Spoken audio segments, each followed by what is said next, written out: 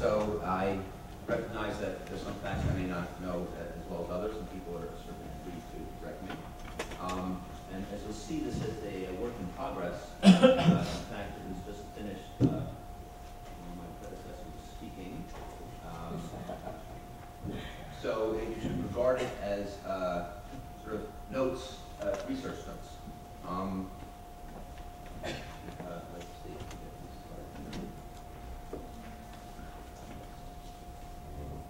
I realize this is me. So,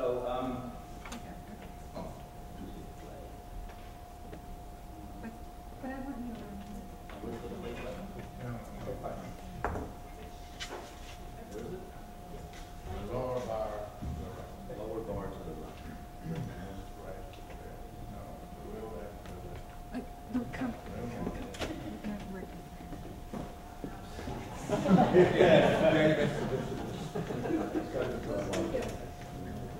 On the speed Ah, great, okay. PowerPoint's new to me. So I'm going to speak about this question. Did the LTROs really cause bond yields to decline? The LTRO, people have heard, not everyone knows exactly what it is. It's a financing provided by the ECB on a collateralized basis. There's a variation margin, which means if there's a loss of security, a bank has to make up the loss. It's floating rate, it's not fixed rate. The haircut is not fixed. We'll talk about that a little bit later. That's the misconception that it's fixed. It makes a big difference. So we don't have to read these quotes, but I think we've heard from speakers throughout the conference about the importance of the LTRO. I think Paul Krugman talked about it. The gist of it is maybe captured in the last quote, which is there was an upcoming wall of funding by the refinancing the banks by their outstanding debt in the first quarter of 2012, or in the whole of 2012, and the bank's inability to accommodate this would have led to bank failures and fire sales and so on. So I'll talk about the LTRO itself a little bit later. First I want to talk about the story of Italy and its stress period, and then we'll talk about whether the LTRO has quite as much content mechanically as people think. So these graphs are, the white one is Italy and the orange one is Spain. Spain is just a reference. This is the spread for Germany. It's a 3-year bonds. So the idea here is to show sort of rising stress. This is August. This is the end of August. This is late September, October, and this is November all the way to November 30th. So this is characterized by a government described by some as buffoonish, but certainly not serious, with scandals.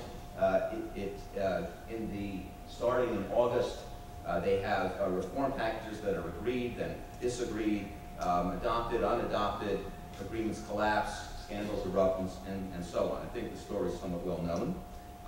So that starts to become acute for reasons that we must get into in early November.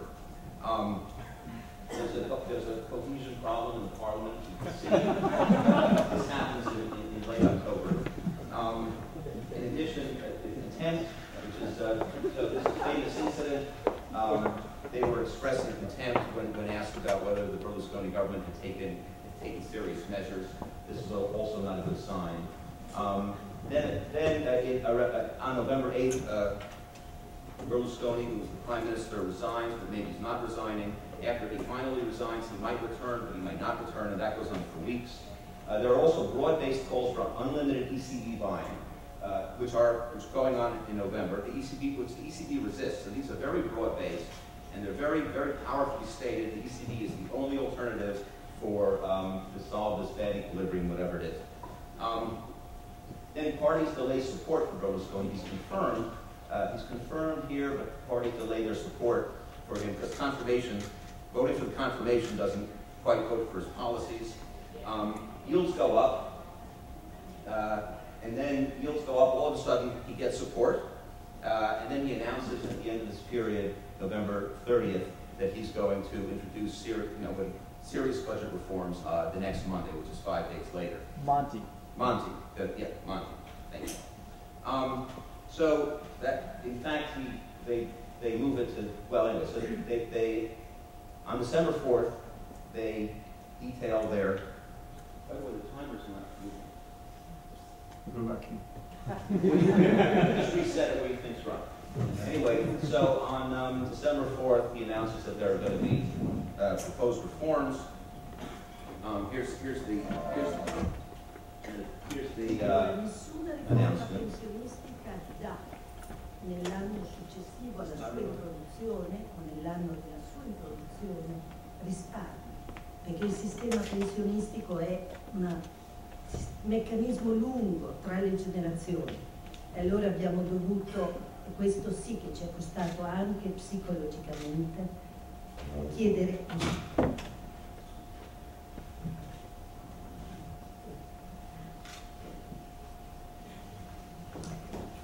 Stesse per dire sacrificio, come avete capito.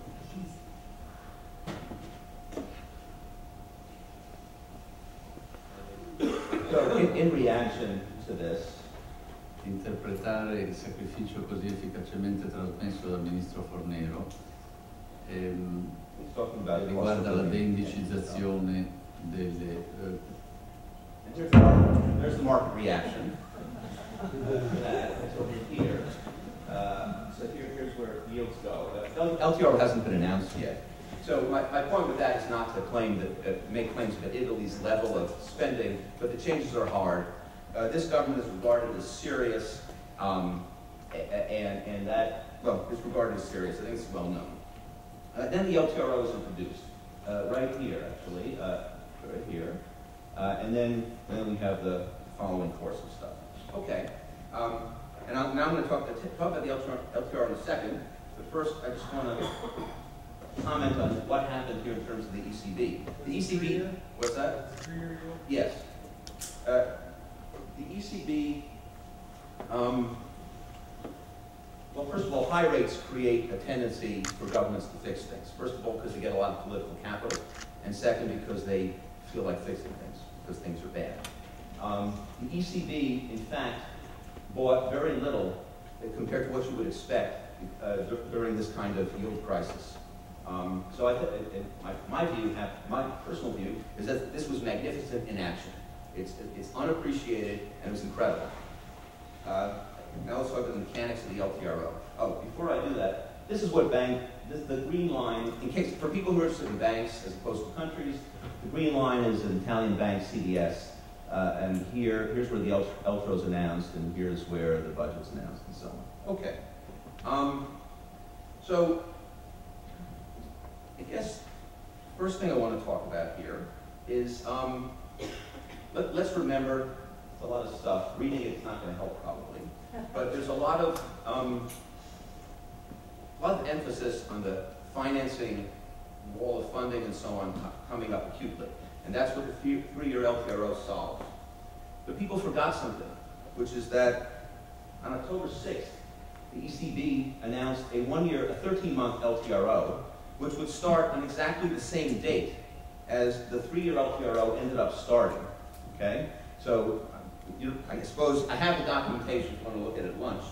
The bottom line is that there was already in place a 13-month LTRO starting on exactly the same date as a 3-year LTRO. So all the stories about the funding problem, acute funding problems that would happen in the first quarter of 2012 or any time in 2012 are hard to make sense of. And I think sort of deducibly false. Next, the MRO, which was already described, is sort of like the LTRO, but it's weekly. It's the basic instrument of monetary policy. And it gets its haircuts, which I'm not going to define, so you can ask me lunch, but it's an important feature of them, from something called a single list. The LTRO, the 3-year LTRO, is exactly the same as the MRO in its haircut. It gets its haircut also from the single list, and even if the LTRO has already started, the single list is checked daily, and if the single list changes for haircuts for the weekly MRO, it also changes for the already existing 13-month or 3-year LTRO. And also the 3-year LTRO's rate floats off the MRO's rate. This is sort of important. I'll get to it. So one question is, well, how is just doing an MRO over and over different from doing an LTRO? And the answer is, well, maybe they're not different. Since the MROs, we learned, it was full allocation since 2008, and it was guaranteed to be so since 2012. For as long as it was going to be full allocation, which means you can get as much as you want, there's absolutely no difference between the 3-year LTRO or the 13-month LTRO or any LTRO and the 1-year and the MRO. However, and of course, if there had been no 3-year LTRO, chances are people wouldn't be, well, anyway, it could be that there's some case the MRO could get a fixed allocation instead of floating allocation. This is, of course, the risk. And I'm not going to go through all the details, but since the LTRO floats off the MRO in terms of the rate, basically you can get a small difference between the LTRO rate and the MRO rate, and it's quantifiable and it's tiny. It would be a subsidy of $1 billion or $2 billion a year, only if the MRO becomes fixed allocation. So it would be surprising if putting aside my argument about the 13-month LTRO, it would be surprising if the MRO changed the course of European history because it's a tiny subsidy. If the 3-year LTRO, differentially from the MRO, which was unlimited since 2008, changed the course of European history. In addition, by the way, the LTRO rate, let's get that. Okay. For those of you who think in terms of repo and think the LTRO is a long-term repo, it's not compared to this. And these are just documents explaining, going through some of this stuff. Don't need. Okay. Now, so what is the harm in having 3-year LTRO? I certainly have no problem with banks providing, central banks providing liquidity. So what are some of the problems? However, if it's not necessary, maybe. In any event, here's some of the problems. The first one is the subordination of unsecured debt. You can get a spiral out of this. So when liquidity is provided, the subordinated debt of banks is, these unsecured debt of banks becomes subordinated. The more liquidity is provided, the more it becomes subordinated, and then you get a spiral, which is the Martin-Schmalz spiral coming out of that. You can explain it at lunch. The banks also need to fund their losses. So this sounds like a small matter, but when I last looked, all Spain's purchases since the LTRO were underwater. All Spanish banks rather purchased were underwater, so they'd actually have to come up with more cash, and their mark-to-market equity is lower. So this is a risk. Why did banks take a lot? So there's a small potential in the future yield advantage. Also, there's NCB nagging. This is anecdotal, but it's anecdotal from so many people. Everyone you ask who seems to know a bank has a story about NCBs trying to get banks to take up LTRO. That is one explanation for the high rate. There's also reverse stigma, which grows since December. The idea here is that the board of a bank will say to the CFO, "We heard about this wonderful 3-year LTRO stuff, but we don't have any," and so the CFO sort of is pressured both by that and by the central bank trying to get him to take some, that they take more. And it's surprising that at the end of February, where stress is low, the net uptake, adjusted for some stuff, is 75% larger than it was the first time. It could be additional credit claims, but they're actually quite small. So it doesn't prove anything, but it's instructive. Comment on bond buying by banks. Italian banks started, well, so there's an idea, separate from the wall of preventing the financial collapse of banks because of the refunding, which is that banks were induced to buy Italian sovereign debt, rather, and this has made a big difference. So first of all, keep in mind that we have to remember there's a big world out there. Italian banks started with only 15% of outstanding Italian bonds. So there's a lot of people to sell to them. The standard market reaction to news of slow-moving non-economic demand, which in this case would be NCB nagging, is to rise before it front-runs the slow-moving demand and then sell to it, leading to no change in prices. From the numbers, best I can tell right now, it looks like the holders of Italian bonds, except for banks, sold significantly more debt than Italy itself net sold in these 4 months. And that doesn't even count shorting, so the price is too high because there's non-economic demand goes to get shorting. And this whole thing feels like it might have pushed banks into bond positions, which means we get more of what Marx calls the diabolical loop problem. which is the co-evolution of sovereigns and banks, the feedback. Okay. Right. So I talked about this. Here's another way to use the fact that there was an LTRO announced on October 6th to sort of think about what happened. So, given, there were actually 2 LTROs announced on October 6th. Keeping in mind the 3-year LTRO was announced December 8th, which is here, as you know, for for settlement December 22nd. So here we're looking at a 1-year bond in blue. So 1-year bond is LTRO protected starting on October 6th. And there's actually an LTRO that settles, there's a 1-year LTRO that settles on October 27th. It provides full coverage for this bond. Yet it goes to higher levels than any other bond, any other Italian bond, even though it's susceptible to the enormous arbitrage of banks buying this and making all that spread. And it also declines more than any other maturity, and it also declines somewhat monotonically. So it tells a story that has nothing to do with the 3-year LTRO, which was announced later, which is a simple story of probability of near-term default. And that's how I would interpret that, and I think it fits the news facts.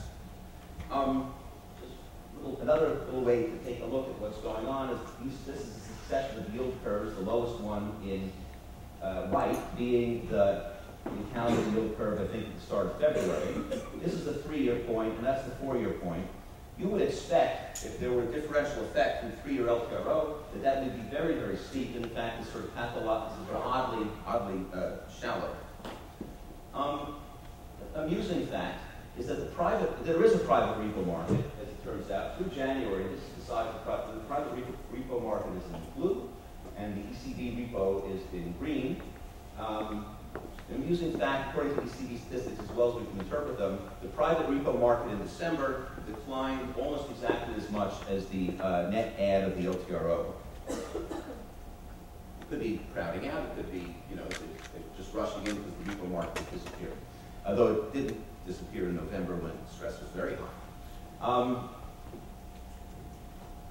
So this is a list of other claims about the LTRO and its mechanism for action. I'll just talk about this one, which is not really the LTRO, but dollar funding, which was announced on November 30th. So what was actually announced was a 50 basis point reduction in available dollar funding for non-dollar collateral. In the first of the monthly 3-month auctions that was held after this announcement of price cut, $50 billion of lending was auctioned off, so with an approximate benefit of $65 million for this monthly auction. So that is not a large number. And just documentation of that. So what is the cost of getting the LTRO story wrong? I mean, I certainly have no problem with central bank funding, but why do I care that this may be misunderstood? The first reason is that it undermines reform. The misattribution of the cause of the rate decline saps governments of energy and political capital. They do all this hard work, and then they read in the newspaper that they really didn't do anything, and it was just a central bank waving its magic wand. And it makes it hard. To the extent that it is believed, either by governments or by people, it undermines reform. And essentially the ECB can then later say, we urge you to reform, but it's not that moving, especially when yields have come down and it's misattributed. It raises the probability of doing this again to solve a future stress problem. If it wasn't the solution, it won't be the solution next time, and that's dangerous. It causes unnecessary intra-Euro system discord. So there's some central banks in the Euro system which have a reasonable conservation of happiness principle. If things are good now, we're going to pay for it later. So they are, it wouldn't be surprising if the 3-year LTRO didn't bother them nearly as much wouldn't have bothered it nearly as much if it hadn't been attributed, if all this success hadn't been attributed to it. But since it was, it causes concern. Of course, it's not good for central bank credibility. In addition, there are risks from the existence of too much of this financing, not just from misunderstanding it. One risk is it intensifies the diabolical loop, which I described already. The other is you get a system-wide subordination spiral, which I mentioned, the Schmaltz spiral, systemic margin spiral, which Marcus has described. It tends to raise target 2, which has its own run dynamics. And I just asked the question, has this actually reduced or raised tail risk? Why was I initially interested in this topic? Who cares? I mean, you know, I didn't know these details before researching it. And the reason is that central bank observations of liquidity as a problem or solution are sometimes incorrect. And so I was attracted to this question. Central banks are subject to Maslow's law of the instrument with respect to liquidity. I'm now going to give you my glossary of things I learned, terms I learned in researching this piece.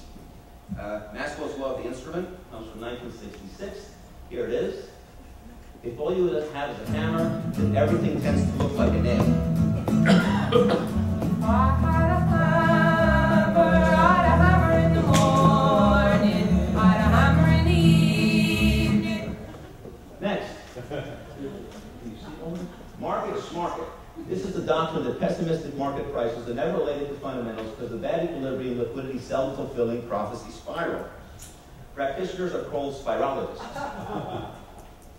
And then I learned about the post hoc fallacy. Post hoc ergo propter hoc, the logical fallacy that succession applies causation.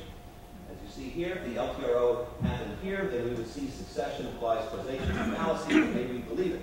On the other hand, here we have that this enormous drop happens, and then we do the action, and then we say causation is implied. So we have a new fallacy, which is anti-hoc, ergo propter hoc.